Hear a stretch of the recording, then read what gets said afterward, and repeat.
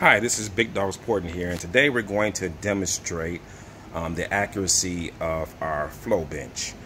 We've been getting questions about our Flowbench and the depression that we test our parts. Even though we do a before and after flow testing to show you the difference, we still get individuals that question the accuracy of our Flowbench depending on different depressions of vacuum pressure. Now our Flowbench, we like this Flowbench because it self-calibrates to 28 inches, which is the industry standard, and it makes flowing parts a lot quicker, so we can get your parts ported, flowed, and reported again to make sure they're up to our standards.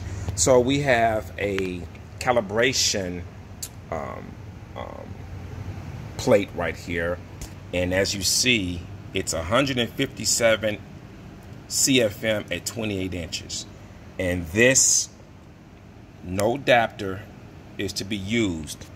And this has been calibrated to one of the top industries flow benches. So we're gonna go ahead, we just plopped it on, and we're gonna go ahead, it's zeroed out, nothing else, and we're gonna see what this does. Now we're not running all of our motors.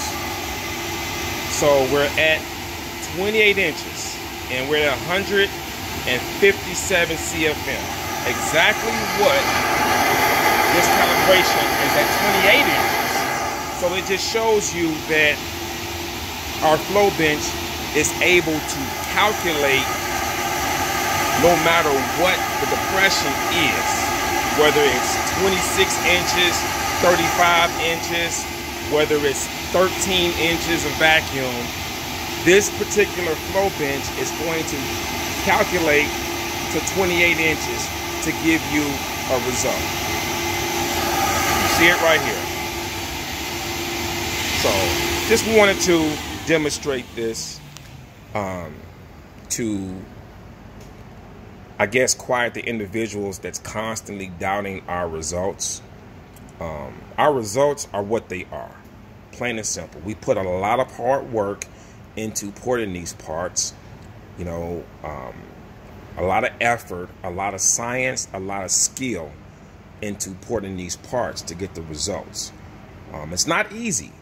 You know, our results, our porting is not industry standard. So this is one of the reasons why we don't get industry standard results. We put a lot of time and effort into porting these parts. So here you go, right here. Here's another video proving that our equipment is pretty accurate. See you guys at the track.